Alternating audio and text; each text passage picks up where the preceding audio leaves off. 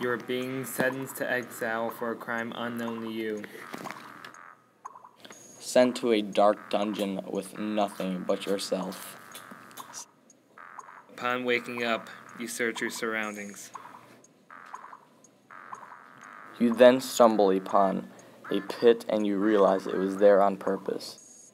Next thing you know, you are strapped down to a table and all you can see is a blade moving back and forth. You start to panic, but see your left hand is free, along with me to your left-hand side.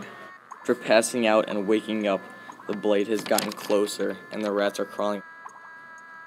In a panic, you rub the meat on the straps holding you down, and the rats cut you loose. At once, the pendulum rises. The fiery walls cave in on you, forcing you upon a deadly fate.